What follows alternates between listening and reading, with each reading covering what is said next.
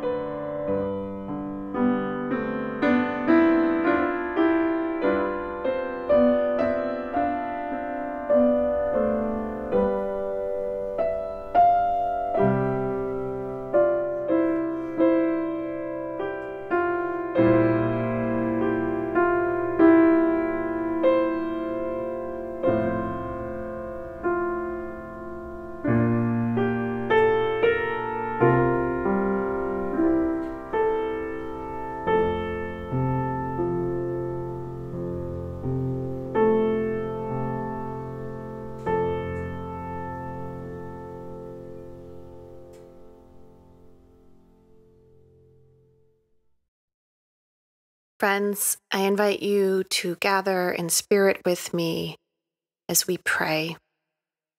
I invite you to breathe, to be present here, to open yourself to God's presence, to God's voice, to your call. Let us pray. Holy God, of mystery and mercy, you find us even in lonely exile, even in our darkest days, and you breathe your Spirit into us. Come to us now, God, we pray. Restore and renew us. Enliven and empower us. Soothe and save us, that by your power we might stand with courage against violence and work on behalf of all our brothers and sisters who are suffering from oppression and injustice.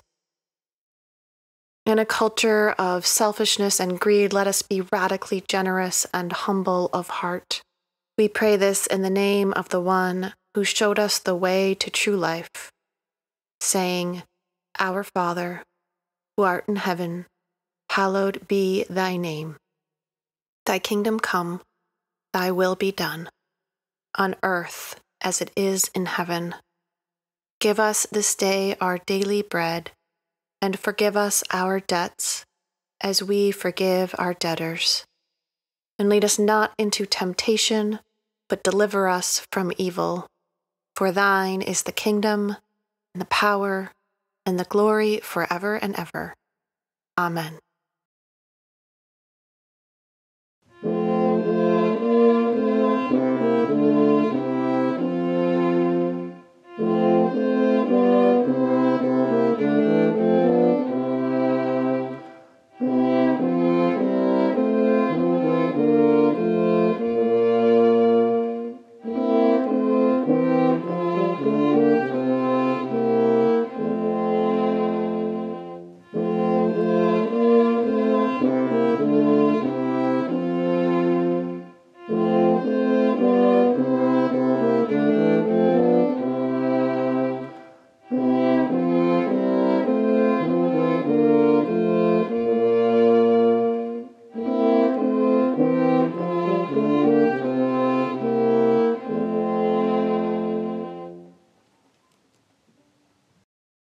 Exodus, chapter 1, verses 8 and 22. Now a new king arose over Egypt, who did not know Joseph. He said to his people, "Look, the Israelite people are more numerous and more powerful than we. Come, let us deal shrewdly with them, or they will increase, and in the event of war, join our enemies and fight against us and escape from the land." Therefore they set taskmasters over them to oppress them with forced labor. They built supply cities, Pithom and Ramses, for Pharaoh.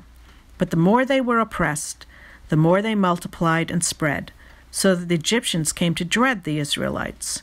The Egyptians became ruthless in imposing tasks on the Israelites and made their lives bitter with hard service in mortar and brick and in every kind of field labor. They were ruthless in all the tasks that they imposed on them. The king of Egypt said to the Hebrew midwives, one of whom was named Shiphrah and the other Puah, "When you act as midwives to the Hebrew women and see them on the birth stool, if it is a boy, kill him, but if it is a girl, she shall live." But the midwives feared God. They did not do as the king of Egypt commanded them, and they let the boys live. So the king of Egypt summoned the midwives and said to them, "Why have you done this and allowed the boys to live?" The midwives said to Pharaoh, "Because the Hebrew women are not like the Egyptian women, for they are vigorous and give birth before the midwife comes to them." So God dealt well with the midwives, and the people multiplied and became very strong. And because the midwives feared God, he gave them families. Then Pharaoh commanded all his people, "Every boy that is born to the Hebrews you shall throw into the Nile, but you shall let every girl live."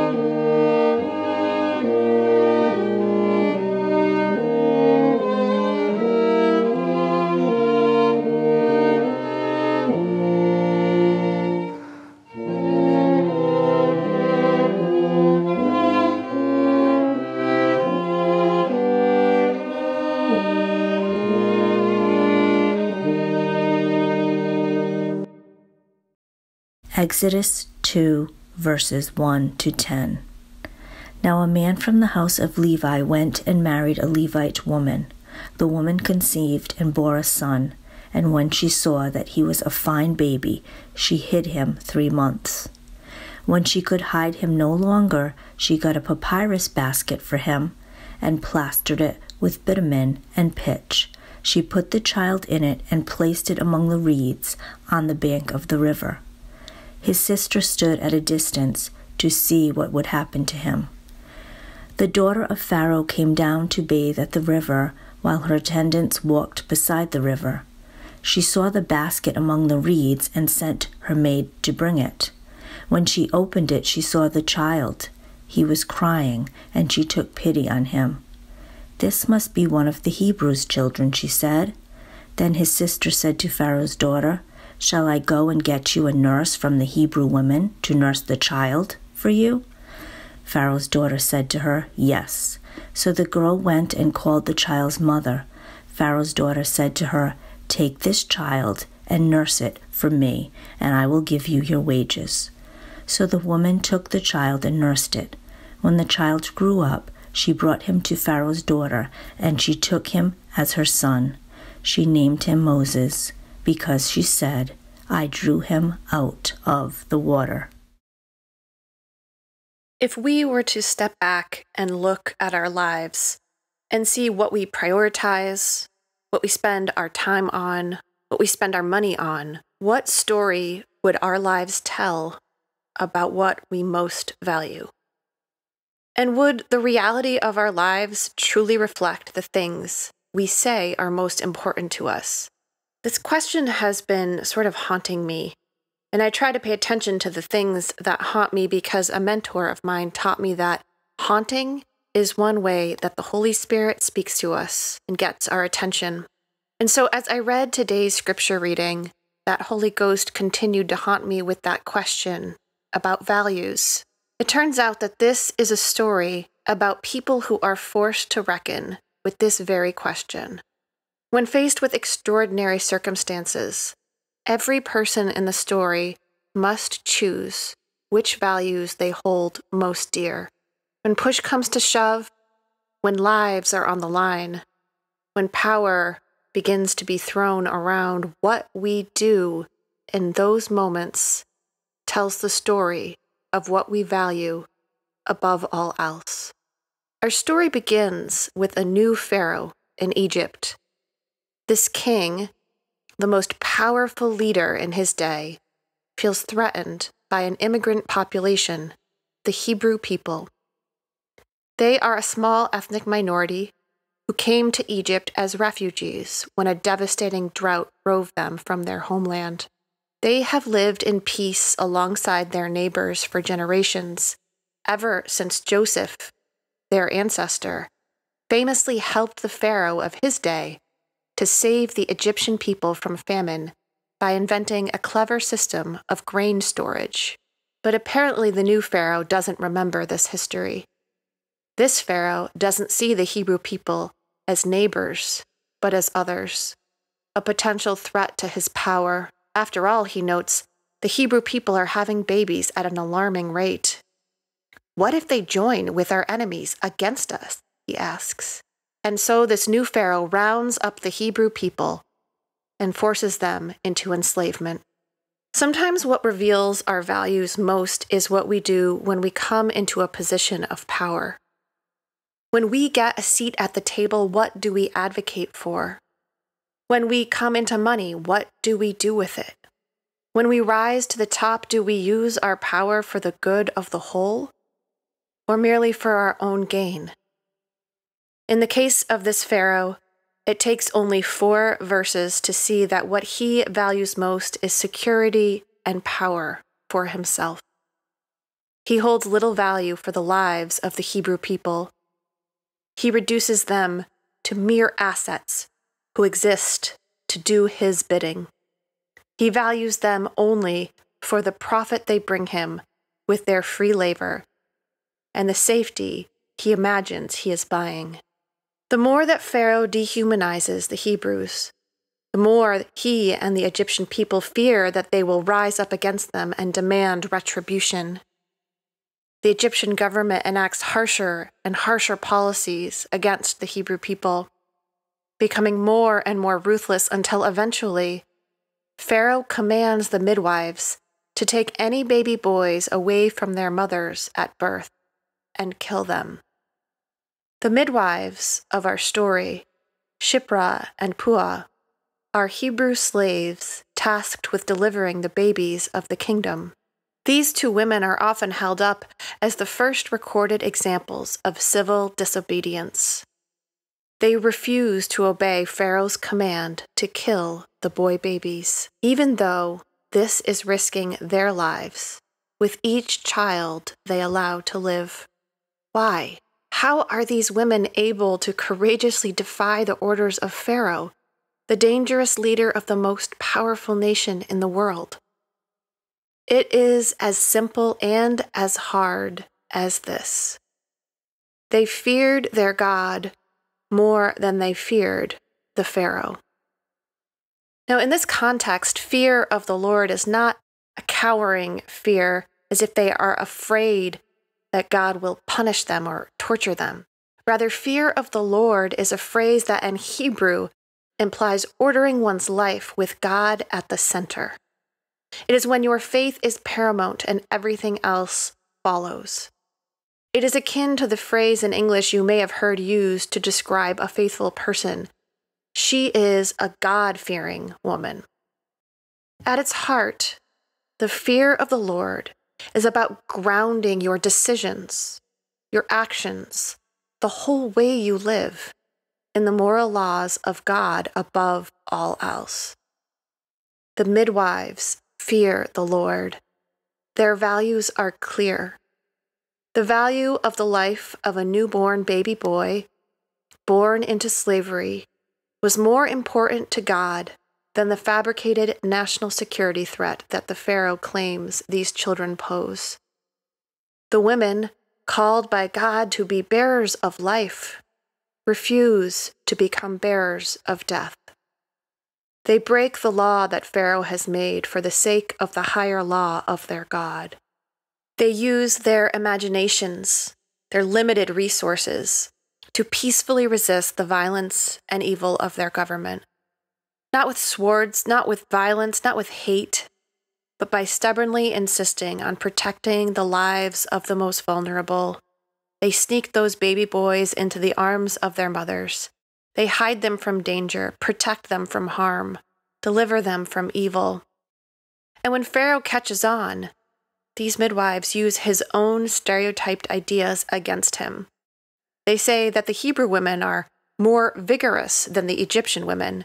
They give birth before the midwife can even get there. And Pharaoh lacks the imagination to see that they are deceiving him with his own prejudiced assumptions. Into this world of danger and fear, Moses is born. Like the midwives, his mother risks her life and refuses to follow the decree from the Pharaoh. She hides Moses for 3 months until she can hide him no longer. Desperate and with no other options, she does the only thing she can think of. She lovingly builds him a tiny ark. She carefully lines it so it won't leak and gently places her baby in the river with a fervent prayer that someone downstream will have mercy on him and save his life. And so baby Moses takes the famous ride down the Nile River, which carries him to the very place where Pharaoh's daughter is bathing. There, Moses' mother's prayers are answered. The princess sees the baby and is moved with pity.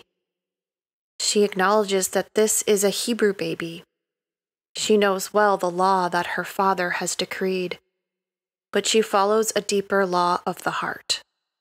In compassion, she rescues him, nurtures him, and eventually adopts him as her own child. Moses, who will grow to be the greatest prophet of the Hebrew people. Moses, who will return to Egypt at God's command to deliver his people from slavery. Moses, who with God's help will topple the tyrant Pharaoh and end his reign of cruelty and violence.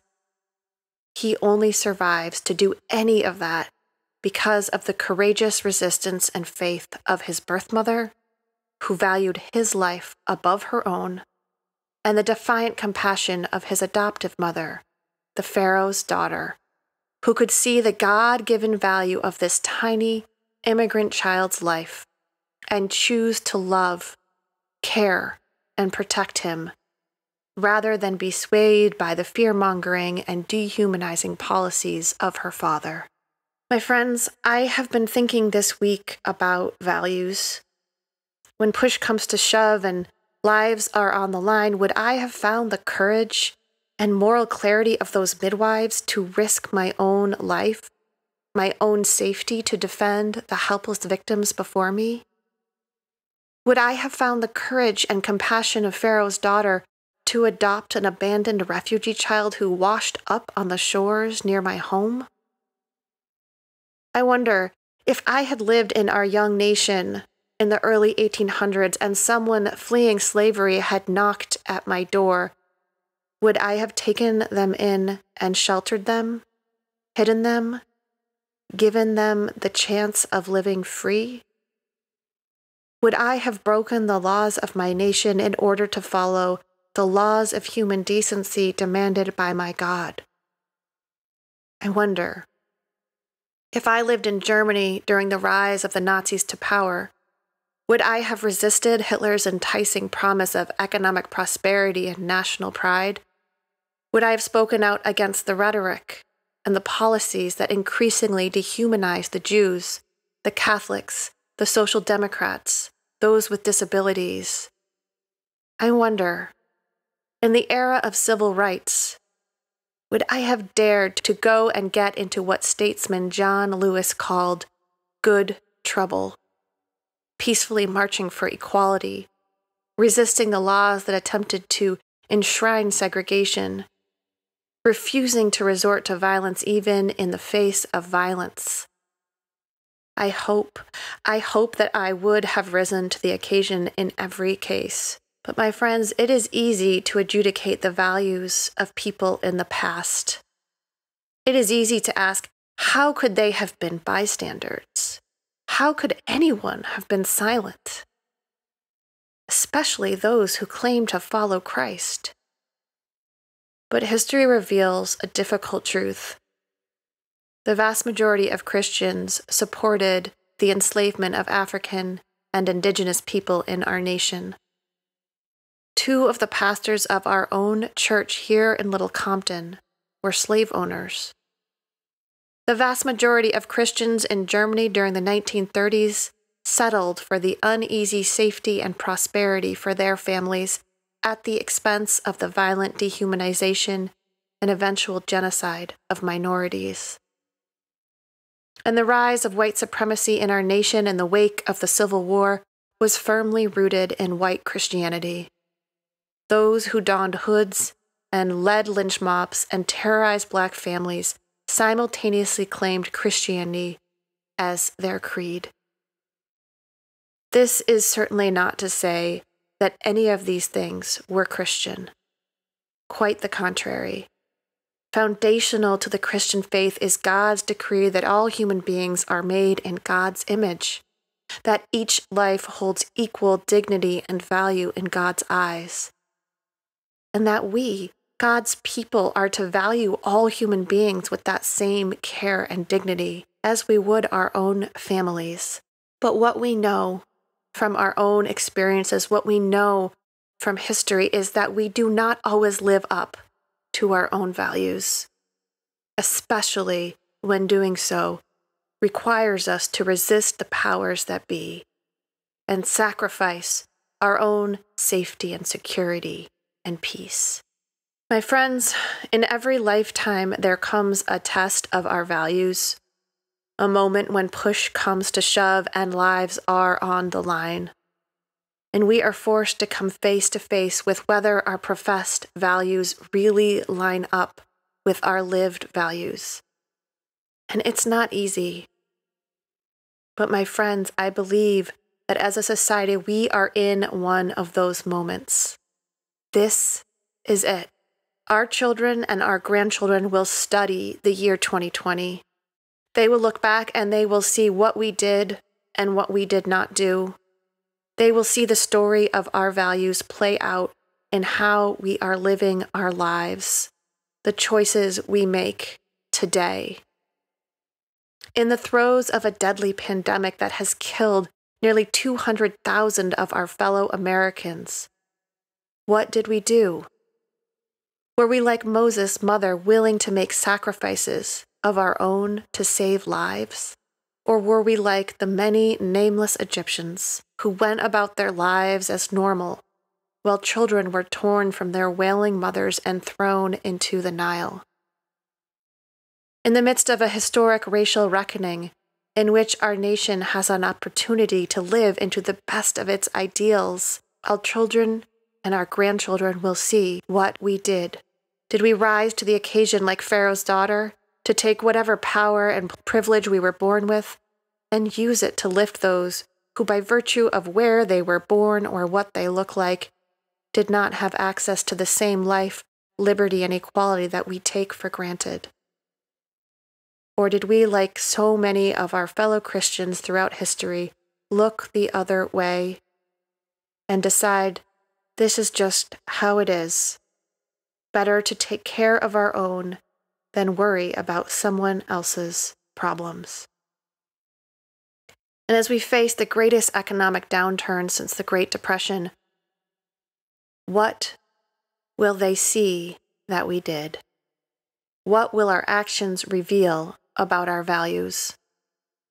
Will we, like the midwives, take great risks to care for the most vulnerable? Will we simply focus our energy on survival, on making it through to live another day? My friends, this is it. As the beloved musical Hamilton says, history has its eye on you, on us.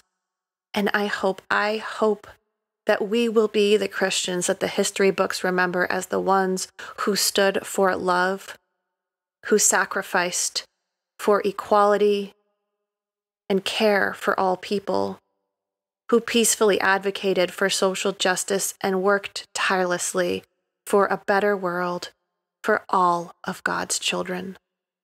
Amen.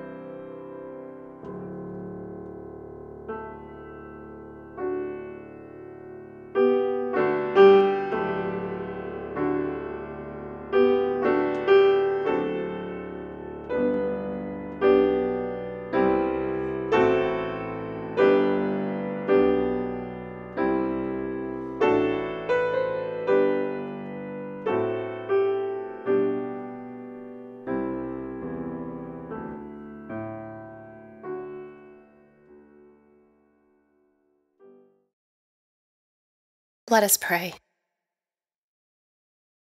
Gracious God, who finds a way where there seems to be no way, give us your eyes to see, not with fear or favor, but let us see as Jesus sees and love as Jesus loves. God, you hear the cries of your children bending under the weight of inequality and the cycles of poverty that we fail to notice or change. Do not let us withdraw from the world. Bring courage and compassion to our hearts.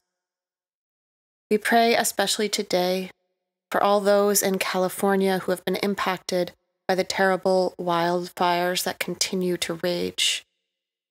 God, be with all who are fighting the fires and all who are grieving the loss of home and the loss of life. We pray today for the people of Kenosha, Wisconsin, for Jacob Blake, who was shot 7 times by police and is paralyzed. We pray for his 3 children who watched from the car. We pray for Kyle Rittenhouse, the 17-year-old who showed up to the protests following Blake's death with an AR-15 and shot 2 peaceful protesters who were trying to disarm him. We pray for them, Anthony Huber, who died, and Joseph Rosenbaum, who was wounded. We pray for our nation, which continues to encourage violence as the answer and teaches our children that guns are an appropriate way to deal with conflict. Lord, have mercy. Bring healing, wisdom, compassion, and justice to the community. God, we pray for all who have been impacted by Hurricane Laura, for all whose homes and lives have been destroyed. Help us to come together as a nation and help them rebuild. God, who brought us together into this family of faith, we pray for each person in our congregation. We pray especially this day for the Hawes family as they grieve the loss of Barbara. And we pray for all those that we name now, either silently or aloud.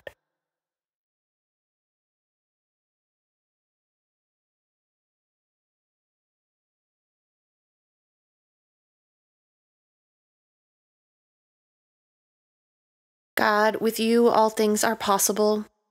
Help us build your kingdom here on earth, a society where all are welcomed and none are turned away, where we are quick to forgive and slow to judge, where each has what they need and no one has too much. Give us imagination to see the world as it could be and the hope to work toward that possibility. With faith in your power to change and transform, we pray in the name and in the presence of Jesus. Amen.